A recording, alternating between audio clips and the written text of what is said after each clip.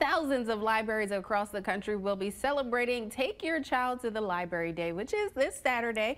And the Bay County Library System is celebrating with a fun event. And joining us now is Dina. She is the children's coordinator with the library system. Hello. Hi. Thank you for joining us. Thanks for having us. Well, talk about why this National Day is very important.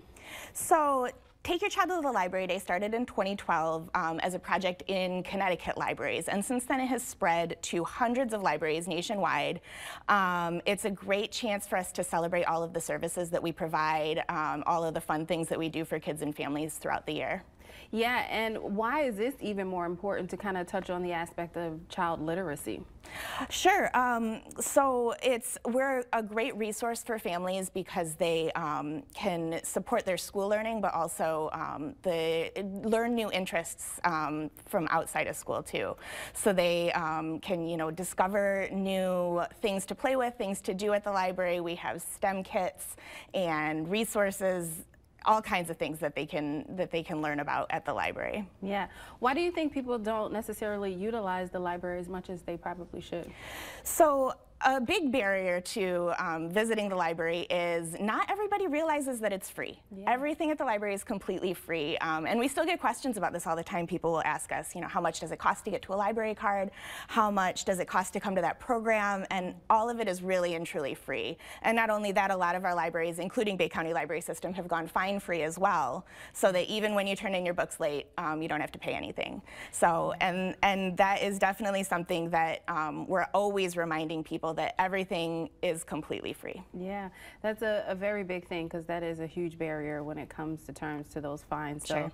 We appreciate that you guys are fine free. Now talk about what you can say to encourage parents to, celebrate with their kids today, to go to the library today or every day. Yeah, whether people are coming to the library every single week or coming back to us for the first time in a really long time, we just really welcome people back into our doors, no matter, when the last time they used the library was. And we want to make sure that families know that we're not just a quiet place. We're not just a quiet place to study. We really have lots of fun activities for kids to do, for kids to do in the library and to take home from the library as well.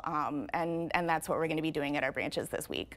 Yeah, well, tell us about the event that you have coming up.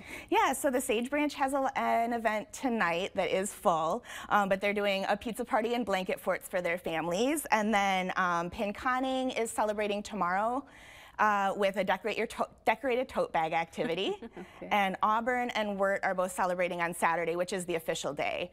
Auburn is doing a decorate your tote bag craft in the afternoon, and Wirt is celebrating throughout the day with crafts and activities, and we're going to have our button maker out and all kinds of fun stuff.